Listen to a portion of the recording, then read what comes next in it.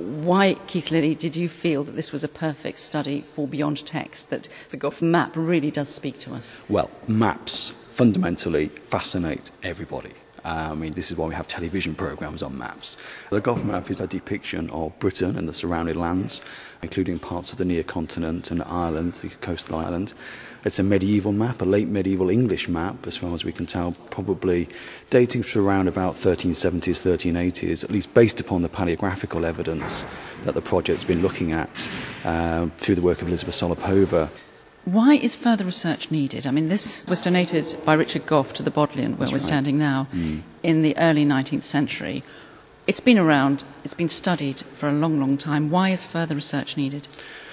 It's been studied, but not necessarily systematically. So there have certainly been scholars interested in the map since, well, even before the time when Richard Gough bequeathed it to the Bodleian Library. So even in the 18th century, in fact, that's the time when the map first really appears. Between the 14th century or 15th century and the 18th century, it almost seems to disappear. But in the mid-18th century, antiquarians display the map to the Royal Society of Antiquaries in London, and from then on it does get picked up by academics and by scholars. I did my first degree in Moscow University. My background is in medieval literature and linguistics, but also very much in manuscript studies. The study of handwriting can show us the date when the document was written, but also often the location where it was written, because scribes had different training and used to write in different ways in different parts of the country.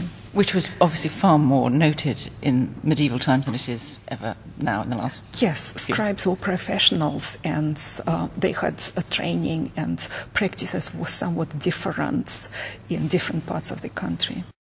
The exciting thing about Beyond Text is that it made me think differently about the map.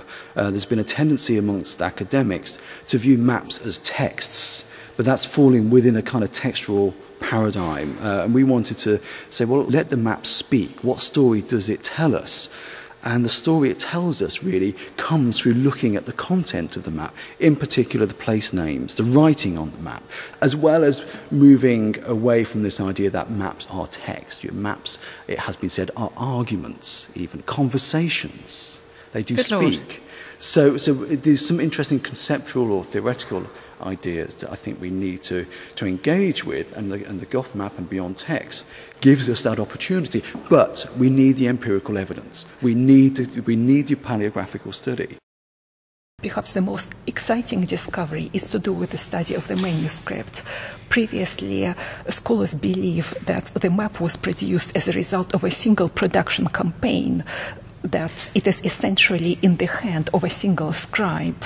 But as a result of my study, it became clear that the map was very substantially altered or revised, probably within 50 years after its making. So it was produced in the second quarter of the 14th century. So you're suggesting that it was designed and set by one individual and then altered many years later, is that what you're saying? Probably not by one individual, because at least a scribe and an artist were involved, but it probably was altered by a single individual in the first quarter of the 15th century. So that was one of your most exciting revelations? Yes, it was.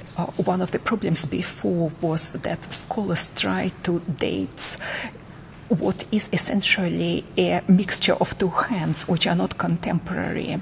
So trying to take into account in paleographical dating rather conservative features, but also features which are 50 years later. So that is really quite an exciting revelation. This is a very exciting revelation. Yes. But talking about speaking, the map speaking to you, I'm going to put you on the spot and say, is there any part of the map that truly speaks to you, that every time you look at that bit of East Anglia maybe, or Cornwall, that is really sweeping through the centuries? Right. Well, for me personally, I have a strong affiliation to the Midlands, and Coventry, my hometown, is represented on the map. One of the things that's made me curious about the map is the choice of the places shown by it. So Coventry is shown as a walled town, which it was in the mid part of the 14th century, it was beginning to be. But the other settlements around Coventry, some of them are missing, which some of the places you might have expected to be there are not. For example? Kenilworth, with its castle, whereas other places are there, including Combe Abbey. Now, you know, Combe Abbey is a Cistercian, it was a Cistercian monastery, but it's no great monastic foundation, and yet it is on the map. And there are various other places like that, and it just makes you think, well, whoever produced this map, why did they choose those places? Is it because they represent a local body of knowledge that was important in the construction of this map? So the curious absences, and I think about that particularly whenever I look at those places. Those are the kinds of questions that come into my mind.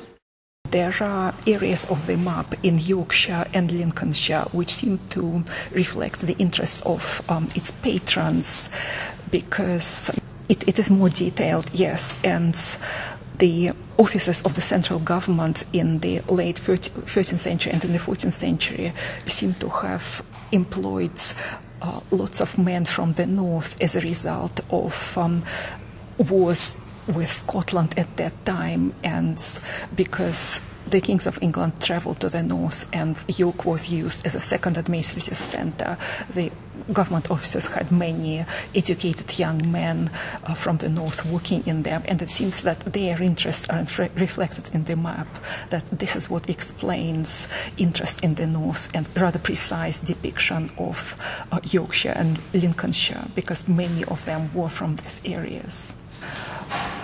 It is a very enigmatic artifact, and it is something that was produced with great care and with a lot of effort, and something that was produced for practical use.